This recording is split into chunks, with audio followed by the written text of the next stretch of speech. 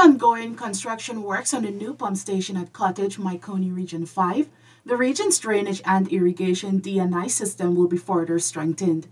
During an inspection of the pump station on Thursday, Minister of Agriculture Zulfikar Mustafa says construction will complete within 3 months.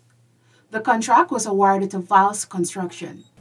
Places like Trafalgar, we build new pump stations. And these things will continue. We will continue to work with you. Almost 17 new pump stations are being constructed across the country.